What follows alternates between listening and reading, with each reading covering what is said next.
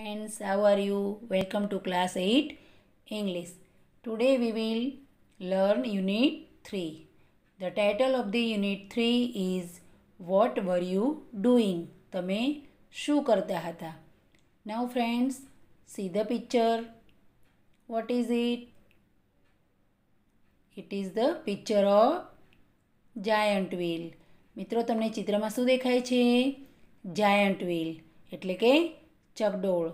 મિત્રો આ ચકડોળ તમને ક્યાં જોવા મળશે? મેળામાં. ઓકે, તો આ ચકડોળ તમને જોઈને તમારો મેળો તમને યાદ આવી ગયો હશે. તો મિત્રો આપણે હવે આ ચકડોળને અનુલક્ષીને કેટલાક પ્રશ્નોના જવાબ આપણે આપવાના છે. તો આપણે એક્ટિવિટી 1 કરીએ. Question 1. What do you C in this picture? તમને ચિત્રમાં શું દેખાય છે? I see a giant wheel in this picture. Number 2. Where is it found? તે તમને ક્યાં જોવા મળે છે? It is found in fairs. તે મેળામાં જોવા મળે છે. Number 3. Have you ever taken a ride in it? શું તમે આના પહેલાં તેમાં કોઈ વાર સવારી કરી છે? Answer. Yes, I have. હા, મેં સવારી કરી છે. મિત્રો, દરેક મિત્રો તમે મેળામાં ગયા જ હશો અને ચકડોળની સવારી કરી હશે. હવે મિત્રો, ચકડોળમાં બેઠા પછી તમને કેવો અનુભવ થાય છે તે દરેકને ખબર જ હશે, પરંતુ અહીંયા હું તમને એક્સપ્લેન કરું છું.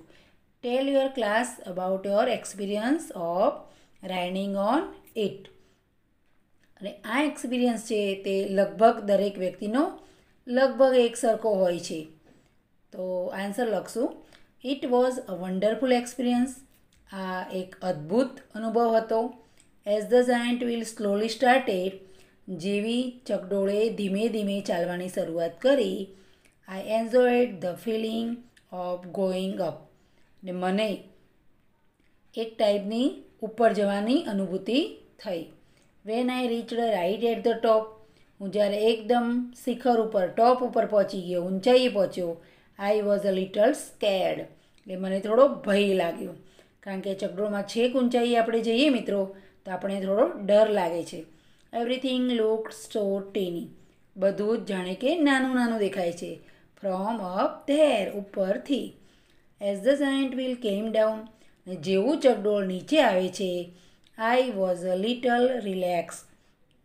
એ મને જરા શાંતિ થાય છે.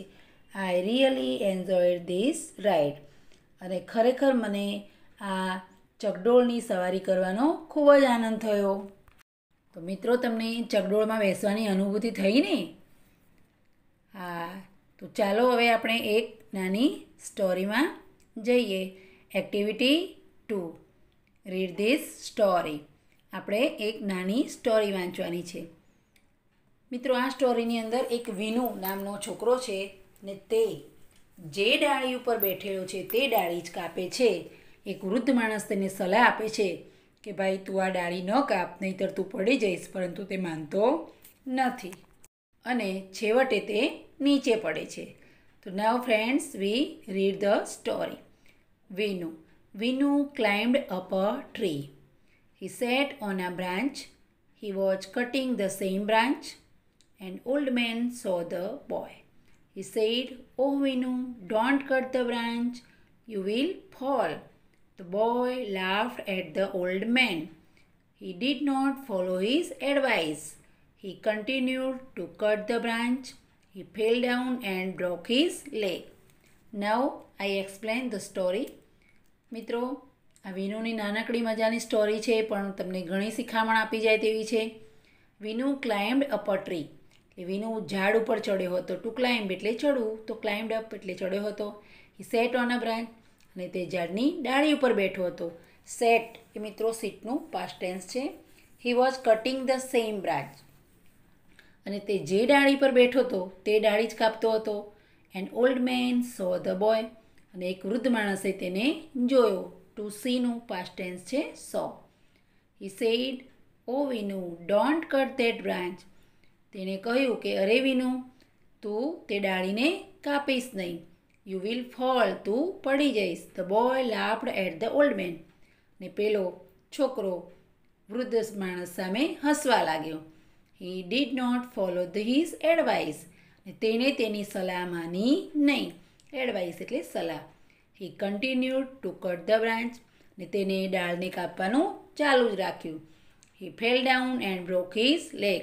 તે પડી ગયો અને તેનો પગ તૂટી ગયો અથવા તો ભાગી ગયો. તો મિત્રો તમે જોયું ને કે વૃદ્ધ માણસની સલાહ ન માની તો વિનુની શું હાલત થઈ. તો મિત્રો આપણાથી કોઈ વડીલ વ્યક્તિ આપણને કંઈ સલાહ આપતા હોય ત્યારે આપણે તેમની સલાહ માનવી જોઈએ. Students, now look at the following pictures and write the appropriate sentences below each picture. મિત્રો તમે આ ચિત્ર જુઓ છો તો આ ચિત્રમાં જે પિક્ચર આપ્યું છે તે આ સ્ટોરીમાંનું જ પિક્ચર છે.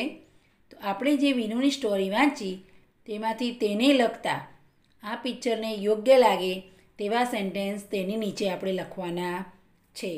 તો નાવ friends, look at the picture.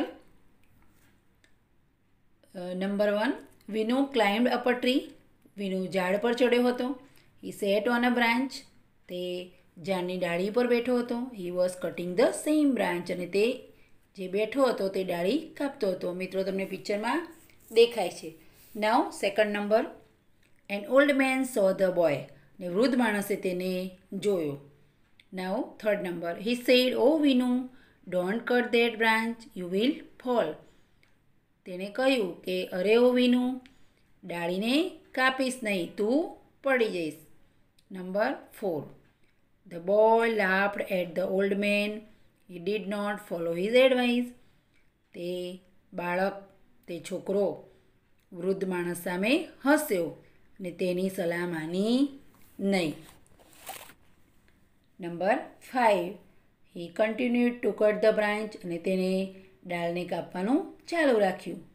Number 6, he fell down and broke his leg.